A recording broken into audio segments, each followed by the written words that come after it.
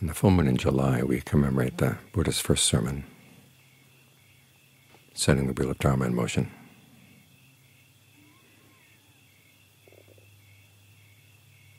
Because at the conclusion of that sermon, not only was this the Buddha's first teaching, but as one of the members of his audience gained the Dharma eye, became the first member of the Noble Sangha.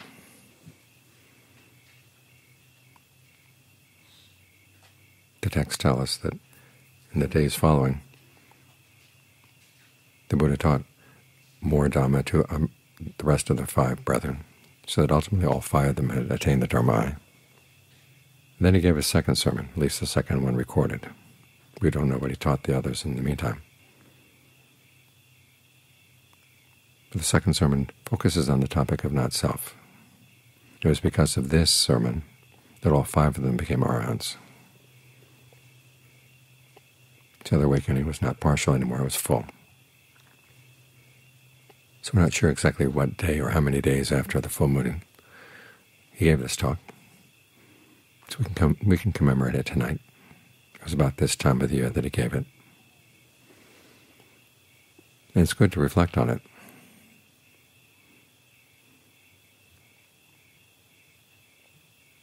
Unlike his talks where he usually starts with a question, here he starts with a statement. The form is not self. Makes the same statement about the rest of the 5 aggregates: feeling, perceptions, fabrications, and consciousness. And you might wonder why he brings up the topic of not-self. After all 5 of the brethren had attained the Dharma eye. And one of the consequences of that is that you let go of identity views, where you define yourself either as an aggregate, or as the owner of the aggregate, or as in the aggregate, or as the aggregate in you. And that there's still some unfinished business around the topic of not-self.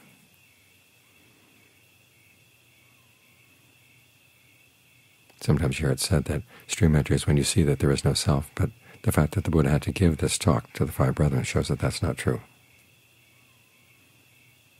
And the reason comes in another sutta where there's a non-returner, his name is Venerable Khemaka, explains what it's like to have abandoned identity views, but not to yet have abandoned conceit. He says even though you don't identify with any of the 5 aggregates, still there's a lingering sense of I am around the 5 aggregates. The image he gives is of washing some clothes. And then even though the dirt is out, there's still the smell of the detergent. You put the clothes away in a hamper, and eventually the smell of the detergent goes away. But in the meantime, it's still lingering around the cloth. In the same way, there's still a sense of I am lingering on the 5 aggregates. So that's what the Buddha had to get his listeners to let go of. He starts by saying with each aggregate, if this really were yourself, then it wouldn't lead to dis-ease. You'd be able to say with regard to each aggregate, let it be this way, let it not be that way. And to some extent you can control the aggregates, but there's a lot that you cannot. When the body gets sick, it doesn't ask permission. When your feelings turn from pleasure to pain, they don't ask permission. When your perceptions and your thoughts turn on you, even your consciousness of good things passes away. So the first argument is that these things don't lie under your control. And then he starts his questionnaire. And this is a questionnaire that he gives again many, many times. The argument about control shows up only a few more times in the canon. There's one great passage where a professional debater is coming to debate the Buddha on the question of the 5 aggregates being self or not, to death after. And as the Buddha points out, kings control their property. Kings control their kingdoms. The professional debater, of course, goes along with him on that one because he wants to appeal to the kings. And they can say this should be done, that shouldn't be done. But how about your new body? Can you say it shouldn't grow old, that it shouldn't get sick, it shouldn't die? And the debater knows he's been beat already. That's one case where the Buddha does again use the argument on control. But it's pretty rare.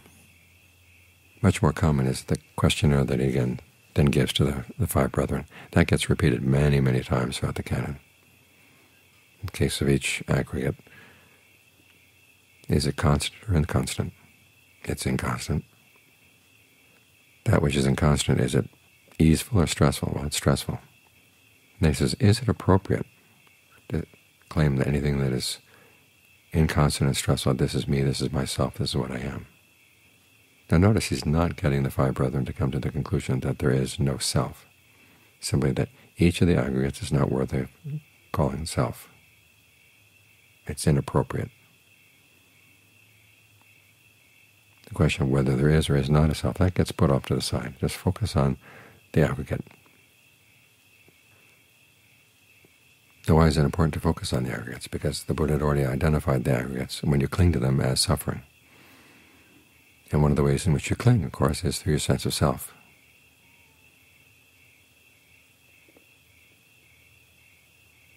In fact, all the other forms of clinging can be directly related to a sense of self.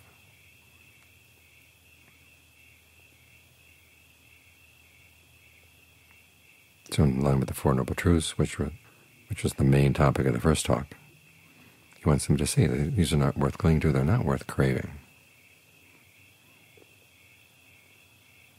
And then he goes on to say, any instance of the aggregates.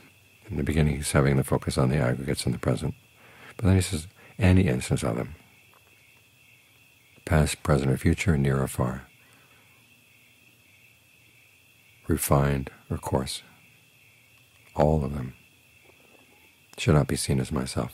This is an interesting move, and very few people have noticed what he's done. He starts out by focusing on the present moment, and then he has them extend their mind everywhere they can think of. Past, present, future, any place in space, near or far.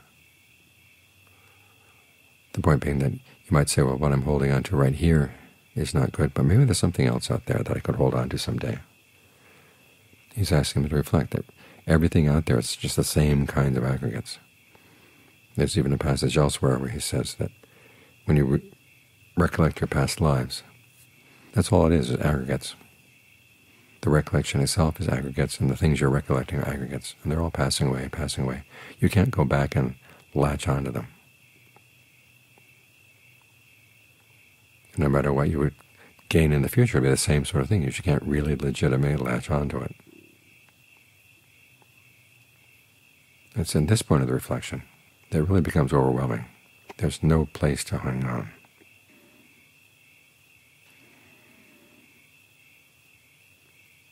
And it depends on the listener if they're still willing to let go of everything that they can cast their mind to.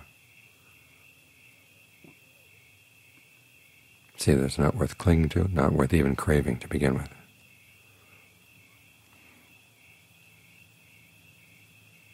That's how there's an awakening to another dimension. As long as you're holding on to anything, even your concept of that further dimension, which is what you experienced in stream entry, when seeing the Dhamma, or gaining the Dhamma, even that you have to let go of.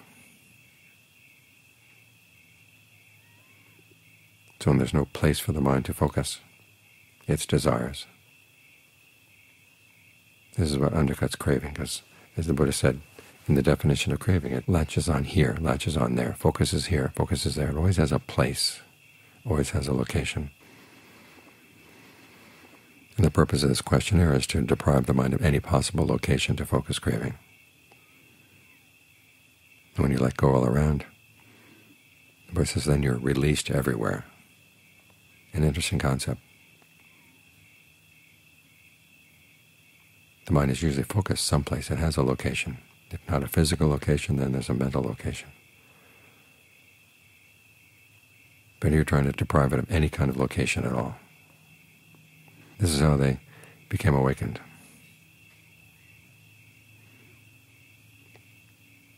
Now, over the years, the Buddha gave the same questionnaire to others. In some cases, people would listen to it and say, gee, that's interesting. Other people would listen to it to gain the Dhamma. Others would listen to it and they gain full awakening. Depending on how thorough their letting go was. the willingness to cast their minds not only on the present moment, but also in all directions in space and time, and see there's no place to go.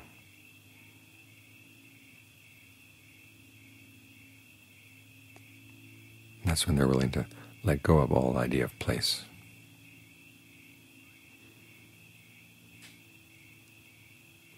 So as at the conclusion of the talk, it said it was through non-clinging that they gained release. Again, it's not a question of coming to the conclusion there is no self. It's simply not clinging to anything. That's the logic of the not-self teaching. It deprives you of places to cling. And it does that because, in terms of the Four Noble Truths, the clinging is suffering. You cling because of your craving. When you can undo the craving, then there's release.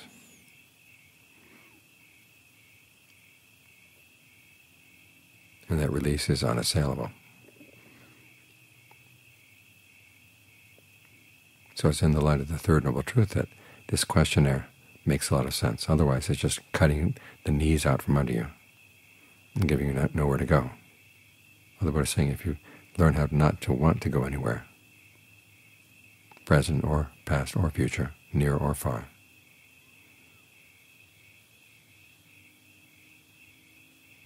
that's when something really good opens up.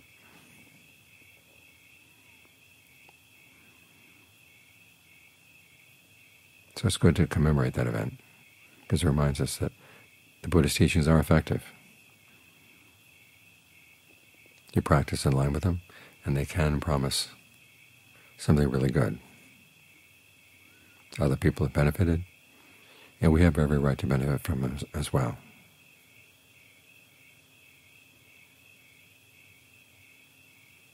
Just a question of what you're going to continue to hold on to.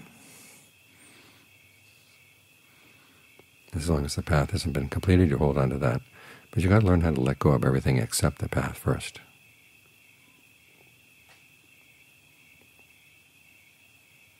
And then you can focus on your attachment to the path. And when you can let that go, then your letting go is all around. You're released everywhere.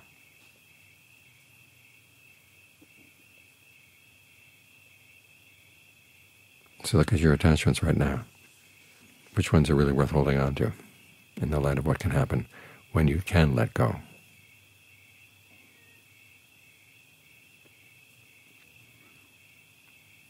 Which is why, even though there's no formal holiday associated with this event, it's a good one to keep in mind every year.